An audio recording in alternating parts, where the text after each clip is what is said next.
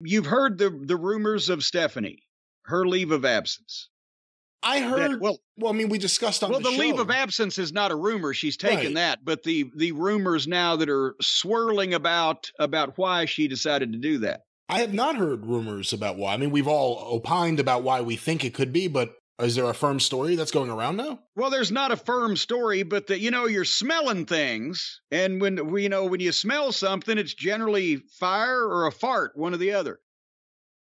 Apparently, she took over remember when Michelle Wilson got shown the door? She was one of the high-ranking executives. Wasn't she one that Vince got up on the wrong side of the bed that day and fired her and put Nick Khan in?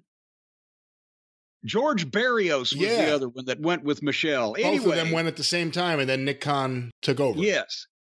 So apparently Stephanie absorbed some of Michelle Wilson's duties, and all of a sudden, as an executive in a major publicly traded company, she wasn't just running around riding herd over the writing staff or, being the billionaire princess. She was actually expected to do, like, whether it be wrestling business or anything else, high-level executive shit.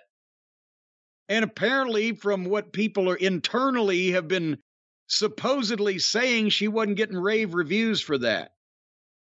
So she might have got her nose in a snoot and said, well, hey, my husband was at death's doorstep and I was ready to push him right on through and I was still working and you didn't appreciate it. So now I'm going to go home and spend some time with my family and adopt could this be the Bret Hart, I'll go home and let Shawn Michaels twist in the wind and then come back to save the day theory? Or I think someone's going to have to come save the day. I don't know if it'll be Stephanie, and I don't know who's going to champion for Stephanie. Is it going to be Nick Khan? Is he going to go, we really need Stephanie back?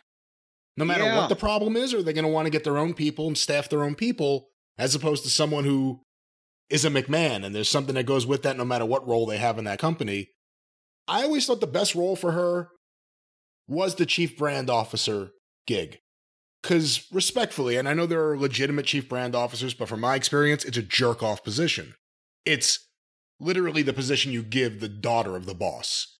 I think like the Dallas Cowboys, Jerry Jones's daughter's the chief brand officer. Stephanie was the chief brand officer. Remember Brandy was the chief brandy officer. Hey, why isn't Brandy up for the position of replacing Stephanie? She's got the experience more than anyone else. But anyway, that's what the position is. You go out, you speak, you say, Andre the Giant's my best friend. We do great things. We put smiles on faces. We want to work with your charity. You represent the brand. That's it.